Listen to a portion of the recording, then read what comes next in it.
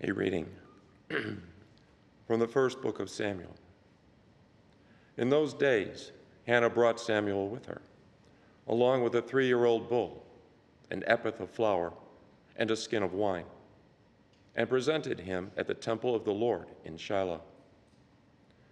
After the boy's father had sacrificed the young bull, Hannah, his mother, approached Eli and said, "Pardon, my lord. As you live, my lord, I am the woman who stood near you here, praying to the Lord. I prayed for this child, and the Lord granted my request. Now I, in turn, give him to the Lord. As long as he lives, he shall be dedicated to the Lord." She left Samuel there. The word of the Lord. My heart exalts in the Lord, my Savior. My heart exalts in the Lord. My horn is exalted in my God. I have swallowed up my enemies. I rejoice in my victory.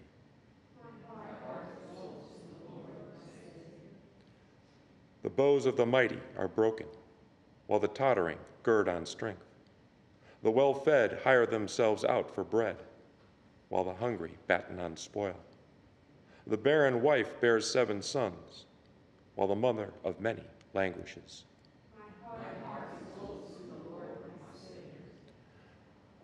The Lord puts to death and gives life. He casts down to the netherworld. He raises up again. The Lord makes the poor and makes the rich. He humbles. He also exalts.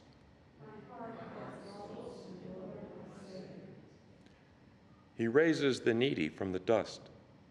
From the dung heap he lifts up the poor, to seat them with nobles and make a glorious throne their heritage.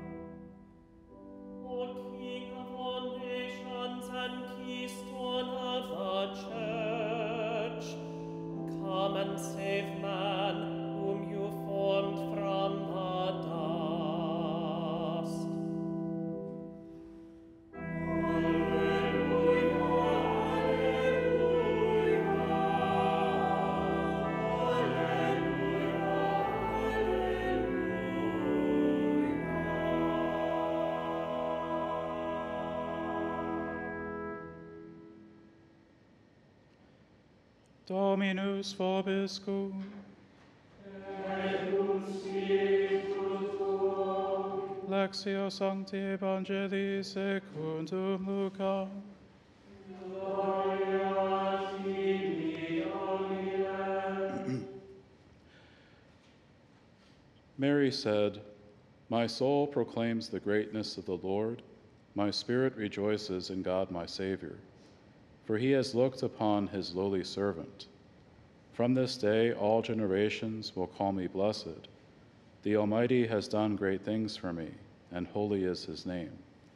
He has mercy on those who fear him in every generation. He has shown the strength of his arm.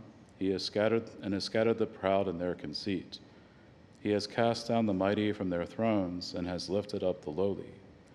He has filled the hungry with good things, and the rich he has sent away empty. He has come to the help of his servant Israel, for he remembered his promise of mercy, the promise he made to our fathers, to Abraham and his children forever." Mary remained with Elizabeth about 3 months and then returned to her home. Verbum Domini.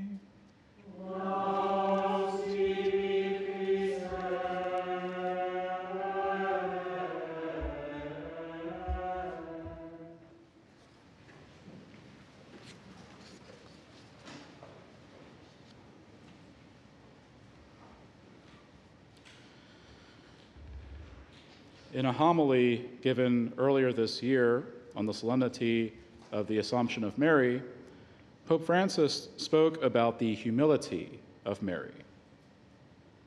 He said, Mary's secret is humility. It is her humility that attracted God's gaze to her. The human eye always looks for grandeur and allows itself to be dazzled by what is flashy. Instead, God does not look at the appearance.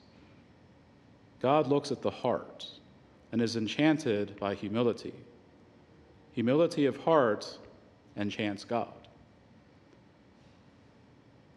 That's a beautiful thought in itself. Humility of heart enchants God. And since we know that Mary was conceived without original sin, and that she remained without sin throughout her entire earthly life, then she practiced the virtue of humility with perfection. It is from the depths of a poor, lowly, meek, and humble heart, such as Mary, that we get the prayer commonly known as the Magnificat. My soul proclaims the greatness of the Lord.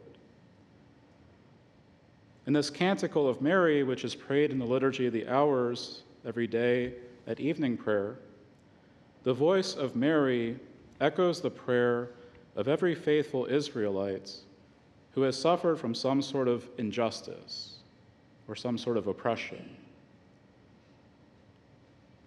We hear similar words from the prophets, the psalmists, and even from faithful women such as Hannah, the mother of the prophet Samuel. Hannah was one of two women married to a man named Elkanah. Hannah was barren and so was incapable of having children, whereas the other wife, Peninnah, had children. Hannah's barrenness became an occasion of significant grief and suffering for her, as she desired greatly to have a child. She did not give in to envy towards the other wife, but instead humbled herself and turned to the Lord in prayer for relief. She asked the Lord to give her a child and promised to dedicate this child to the Lord's service.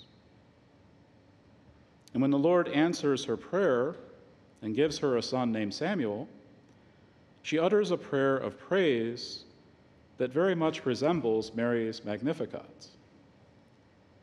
The mighty, the rich, and the arrogant are cast down, while the humble, the meek, and the lowly, and the poor are exalted. God opposes the proud and the haughty, but he is moved by the humility of his servants. There are two primary ways that the virtue of humility may grow within us. And the first is the more painful and humiliating way. It is often the way that most of us grow in humility due to our hardness of heart. And this process of humility takes place when we undergo certain humiliations because of our arrogant behavior or our prideful thoughts or our words and actions.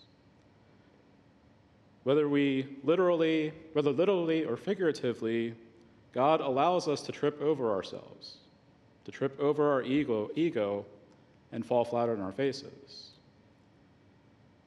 And for some of us, this happens many times throughout our lives, whenever we tend to become too haughty or too full of ourselves.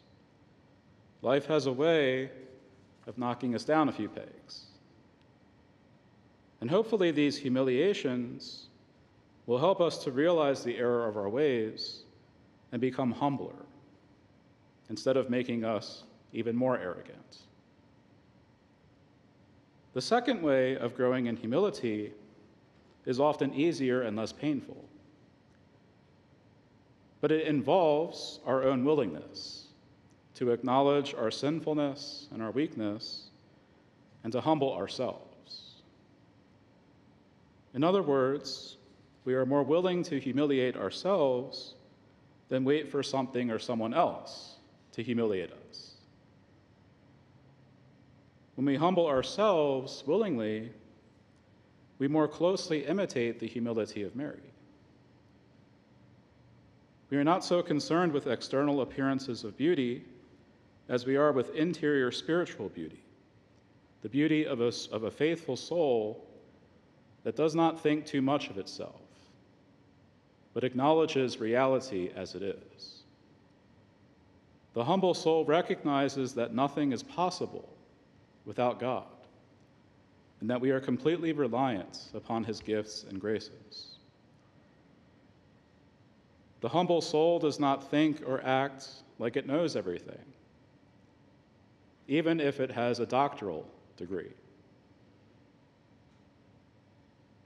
Such a soul does not perceive itself as being better than others, but rather regards itself as lower than others. St. Francis of Assisi did not think of others as greater sinners than he. Rather, he regarded himself as the greatest sinner in the world. The saints call to mind what Jesus taught about the person who takes the lowest place at the banquet table. He enjoys the honor of those present when the host invites them to go up to a higher place. But moving up higher is dependent upon the Lord's invitation, and not by proudly imposing ourselves. In his homily on Mary's humility, Pope Francis proposes a series of questions as a means of self-reflection and examination upon our own practice of humility. He says, let us ask ourselves, each one of us in our heart, how am I doing with humility? Do I want to be recognized by others, to affirm myself, and to be praised? Or do I think rather about serving? Do I know how to listen, like Mary? Or do I want only to speak and receive attention? Do I know how to keep silence, like Mary? Or am I always chattering?